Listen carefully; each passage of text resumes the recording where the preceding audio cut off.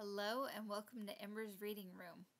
Today we are continuing our ongoing saga of my bedtime book of 2-minute stories, edited by Rosemary Garland, illustrated by Tony Escott and Sally Wellman. Today's stories are Charlie Centipede and Jurgen, the Little Danish Boy, both by Margaret Connor. Double headers, yes. Charlie Centipede. Charlie Centipede had 100 feet. That's why he was called Centipede, which means 100 feet.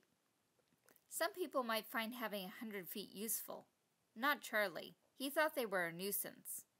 The trouble was he kept getting them wet, and then he'd have a cold.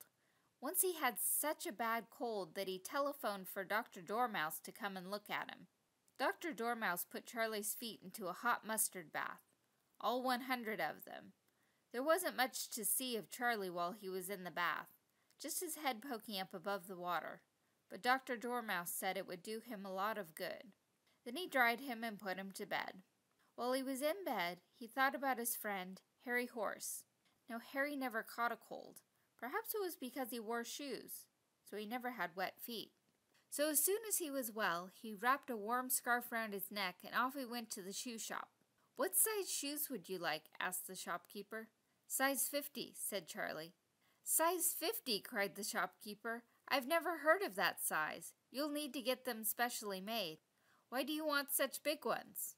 "Well," said Charlie, "it's like this. I have 100 feet. Now it would be too expensive to buy 50 pairs of shoes, but if I could get one big pair of shoes, I could put 50 feet into each shoe, see?" The shopkeeper was not sure about that. However, as he hadn't any big enough shoes, he offered Charlie a big pair of heavy snow boots. Charlie slipped one on, or rather he slipped into one, right to the bottom, and the shopkeeper had to lift him out with a button hook. Charlie was upset. "It's no use. I shall have to get some specially made," he said, and off he went. On the way home, he met his friend Harry Horse. Harry told him he always had his shoes specially made for him by the blacksmith. So off went Charlie to ask the blacksmith to make him some shoes. "I want 2 large shoes," he told him. "Certainly," said the blacksmith. "Where's your horse?" "I haven't a horse. They're for me," said Charlie. "What? No horse? Be off with you. You're making fun of me," shouted the blacksmith. He looked so fierce that Charlie left in such a hurry that he walked straight into an enormous puddle. Of course, he caught another cold. Charlie telephoned for Dr. Dormouse. "Really, Charlie, this is ridiculous. You must stop getting your feet wet," said Dr. Dormouse. "How can I help it when I haven't any shoes?" sneezed Charlie. "Shoes? You don't need shoes. I haven't any shoes," said Dr. Dormouse. "I never get my feet wet because I watch where I put them," said Dr. Dormouse. "Oh," sneezed Charlie. "I never thought of that." I have many questions for this story. Like, why does he get a cold when he gets his feet wet? Like, really, man? It just doesn't make any sense. It doesn't even feel like it makes sense as a children's story. What's the moral going on here? What's going on here? Just something about this story bugs me. The art's nice, though. A very cute centipede. Then I remembered another story with what I believe is a centipede. I'm pretty sure that's a centipede. James and the Giant Peach.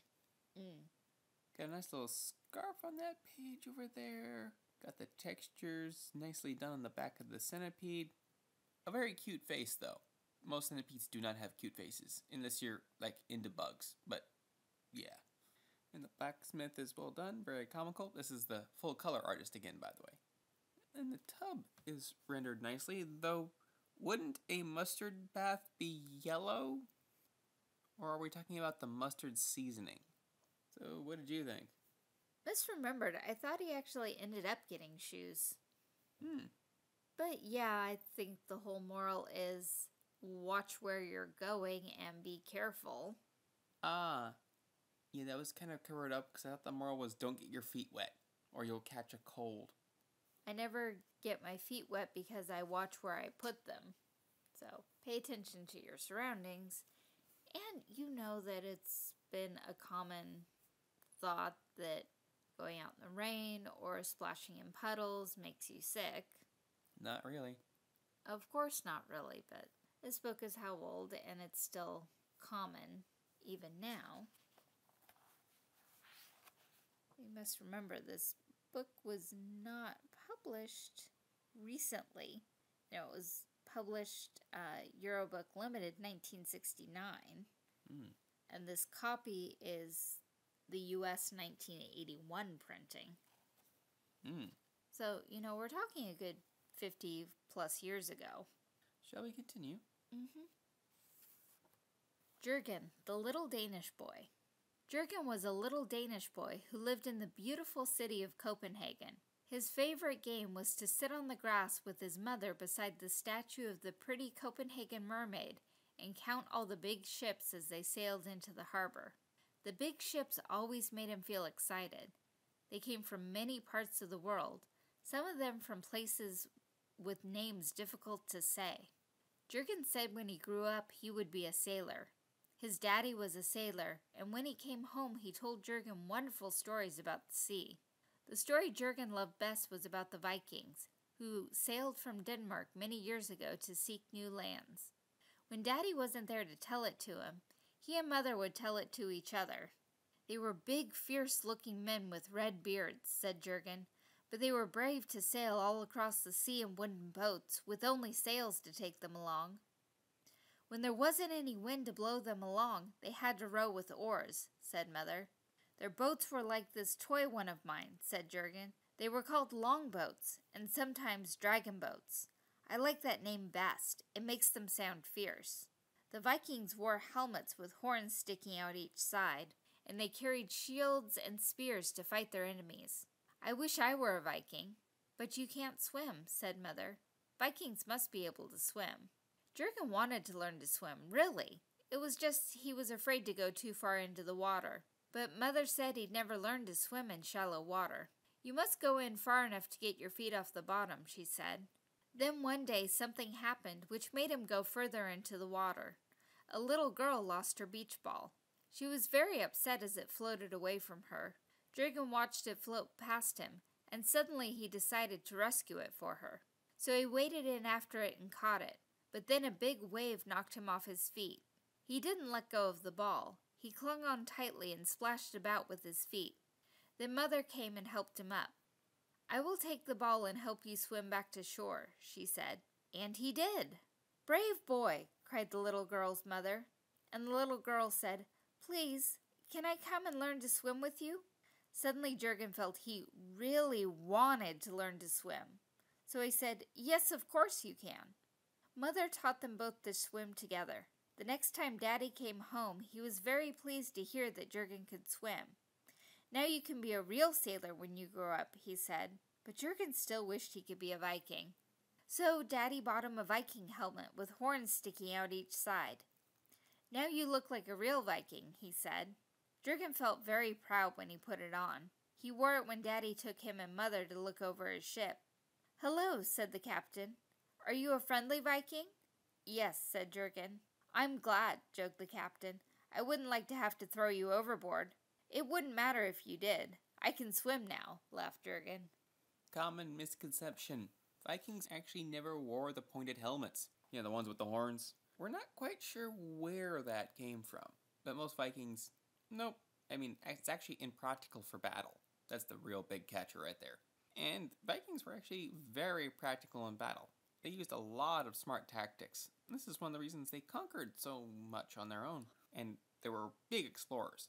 I mean, there's even evidence that they actually made it to America way before anyone else. Except for maybe where Native Americans came from. And even then, it's questionable. And now on to the art. A very nice mermaid. Drawn very nicely. Shaded in such a nice way to really give depth and texture. And there's a nice illustration of the boy going out after the ball for the little girl who's near the shore, and Jürgen is swimming out to get the ball. And then we have a little toy boat. I'm pretty sure that's the one they were talking about in the story. And then we have Jürgen and I'm assuming his father or the captain. I'm going to say captain. I'm thinking the captain based on the hat and the stripes on the shoulders. Asking him whether or not he's a friendly Viking. That really depends on if the Viking liked you or not. The tale of the tortoise. Though my age is 109 and my voice is rather a croak, trying to be on time, I'm afraid is a bit of a joke.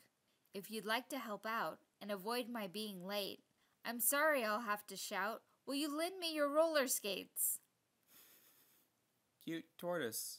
Yeah, a tortoise on roller skates would be kind of like Flash from Zootopia. Yeah, could they actually move along, or would you just put one on and kind of push them? And it's a very cute tortoise. The face isn't that realistic, though. It's more of a cartoony face, but the rest of the body is more of a realistic style. And the roller skates are very realistically done. Very nicely detailed, very classic roller skates. Well, consider the timing of when this was. I'm just giving people an accurate description of what I see.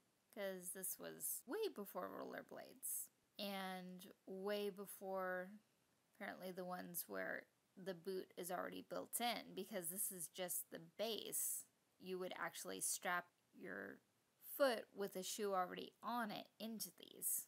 Yeah, so what were your thoughts overall of the story and the poem? It's interesting to do two in a row by the same author. Because they're two very different stories. But it's kind of interesting where this goes because we have several things. He wants to be a sailor, he wants to be a Viking, and he wants to learn how to swim. That's a lot for a 2-page spread.